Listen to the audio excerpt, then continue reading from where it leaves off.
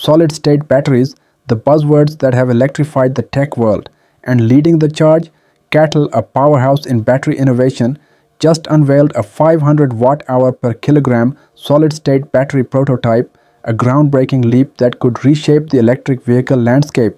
Today, we're diving into CATL's latest battery innovation, its journey, and what it means for the future of electric mobility. First, let's rewind and get a little historical context. To understand why CATL's development matters, we need to look at how EV battery technology has evolved. Early on, we had clunky low-capacity batteries like lead-acid and nickel-cadmium, but these weren't enough to power modern electric vehicles. That's where lithium-ion batteries entered the picture, with better energy density, lighter weight, and longer lifespan. For years, lithium-ion has been the standard, powering everything from smartphones to electric vehicles. But even lithium-ion has its limits. At best, current lithium-ion EV batteries achieve around 350 watt-hours per kilogram. Not bad, but it's still a barrier for long-range EVs and high-performance applications. Add safety concerns like overheating and limited cycle life, and you start to see why researchers are looking for something more durable. Enter solid-state batteries.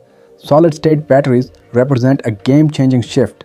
Unlike lithium-ion batteries that use liquid electrolytes, solid-state batteries use a solid electrolyte, which opens the door for higher energy densities, improved safety, and a longer battery life. And here's where CATL comes in. Their latest prototype hits an impressive 500 watt-hours per kilogram, a 40% boost over standard lithium-ion batteries. Imagine an electric vehicle that could go from 250 miles to 400 miles on a single charge. That's the potential of CATL's battery technology. So how did they get here? CATL has invested heavily in research and development with over 1,000 team members focused on solid-state technology. They're working on a specific approach called the sulfide route, which uses sulfide-based electrolytes, a promising solution in the solid-state battery world. Just recently, they reached a milestone by producing trial units of 20 ampere-hour batteries, a big step in the journey toward mass production. CATL has ambitious plans. By 2027, they're aiming for small-scale production of these batteries, and they're using a 1:9 maturity scale to track their progress. Right now, they're at level 4, with hopes to reach level 7 or 8 within the next 3 years. Reaching these levels means they'll be ready to bring these batteries to market, even if it's on a limited scale initially. Why is this a big deal for EVs? First, this higher energy density means more range per charge. It could make the once dreaded range anxiety a thing of the past, especially for long-distance drivers. Second, solid-state batteries offer enhanced safety. With a solid electrolyte, there's a lower risk of overheating or combustion, making EVs safer than ever. And because solid-state batteries are more compact, EV manufacturers can either make cars lighter or increase battery size without making cars bulky.